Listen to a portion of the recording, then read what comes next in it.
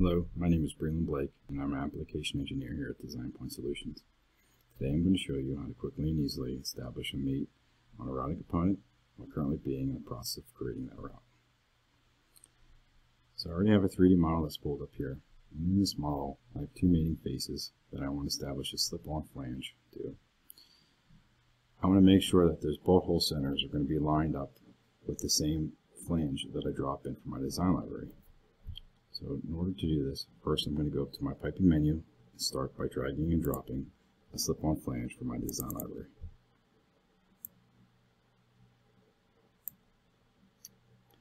I'm going to pick the first selection based upon my 150 pound flange.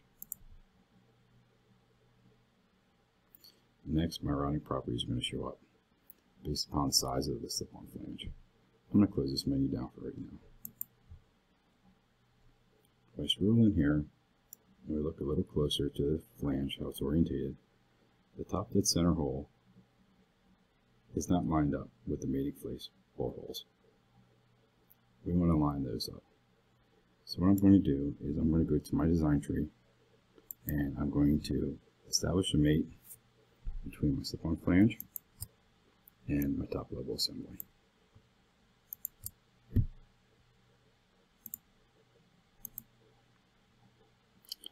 Once my mates automatically pop into place, you can see that now my flange is rotated around and now is in the proper orientation, so my bolt holes are going to line up properly. I'm going to close down the mate menu for right now.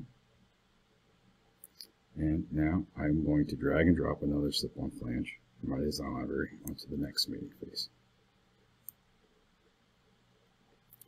I'm going to pick the first selection from my 150 pound flange configuration, and when my routing property shows up, I'm going to close this menu down again.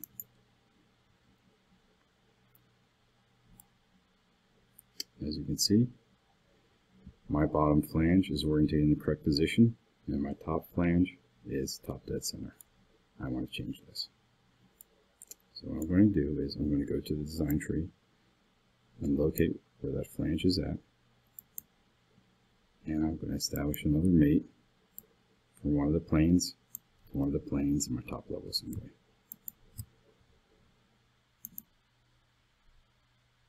As you can see, the flange automatically rotates around based upon the mate that's established. I'm going to accept this option.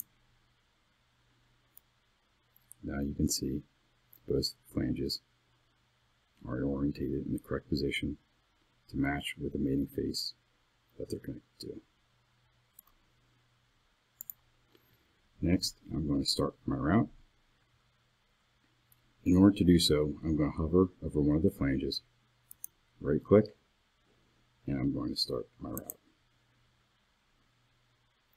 Now my routing properties show up based upon the size of the flange. This time I'm going to accept. If we scroll out, now you can see that my route has already been created.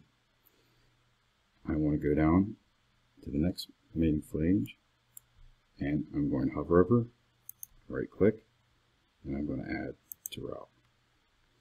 This is going to start my next route at my next slip-on flange. Next, I'm going to let SOLIDWORKS do the rest of the work for me. So I'm going to go back up to my piping menu and I'm going to click on Auto Route. In order to make the connections between these 2 points and finish my route, I need to select my endpoints, start to finish.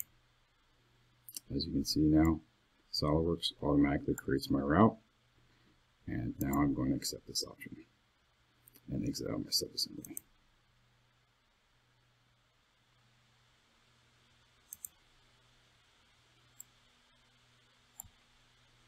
There you go.